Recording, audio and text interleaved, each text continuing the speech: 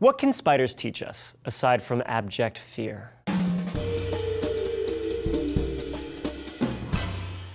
Hi, Spider-Men and women, Julian here for D-News. There's a widely circulated factoid that claims spider silk is 5 times stronger than steel, which is true in a way.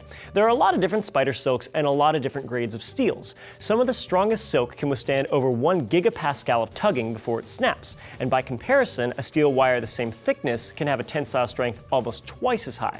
But when you consider that spider silk is much lighter than steel, then yes, it can have about 5 times the tensile strength of steel by density. Not as pithy as the factoid, but more accurate. The area where spider silk really beats steel is toughness. Spider silk is extremely ductile, meaning it can really stretch out. That, combined with the amount of force needed to break it when it won't stretch anymore, means it can absorb 3 times as much energy as Kevlar before breaking, which explains why Cap couldn't get his hands free. Obviously, if we could replicate spider silk synthetically, it could have a lot of applications, but we're still untangling its secrets.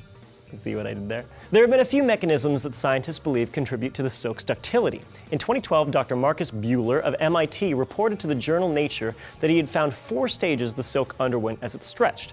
First, the thread is pulled tight. Then the proteins themselves start to unfold, the thread then stiffens, and finally, when it starts breaking, it does so a little bit at a time. When the hydrogen bonds holding the proteins together break, some of them immediately reform. It does this repeatedly, with fewer bonds coming back together each time until they can't reform anymore and the thread snaps. The protein stretching and hydrogen bond fail-safes are hard to replicate in a cost-effective way. Multiple attempts have failed, including one that used genetically modified goats that made a protein in their milk that could be spun into spider silk. But scientists have recently made a discovery about spider silk that makes its stretchiness more replicable with the materials we already have. Scientists at the University of Oxford and the Université Pierre et Marie Curie noticed that the orb spider silk is always taut. Bend it, shape it, any way you want it, as long as you tug it, it's all right. Not only that, but when it's compressed, it still stays taut. On closer examination, they found thousands of watery glue droplets along the strand, each 1/10 of a millimeter across.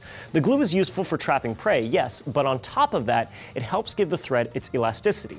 When the filament shortened, these droplets would reel in the slack. When pulled on, they would spool it out again. The silk could be elongated and shortened as many times as the researchers liked, and it would still behave just the same. If you want more D-News, you're not alone. So with that in mind, we launched a brand new website, structure.By. There you can find all of D-News' over 2,400 episodes, plus original articles, photos, and more great videos about science, the world, politics, and even adventure and exploration. Click the link in the description to check it out, and if you like it, help us spread the word. It's brand new. Thanks. Spider webs are fascinating. Spider sex is terrifying. To learn why and get a song stuck in your head all day, check out Trace's video here. If he's DTF, he'll hop on her web and stop other guys from hitting on her by destroying it. This is like spider negging, which is gross. The web destruction makes the female seem less attractive to other males. Is learning how to mimic a spider web's ability to stretch worth the utter horror you experience every time you walk through one in the dark? Let us know in the comments, subscribe for more, and I will see you next time on D-News.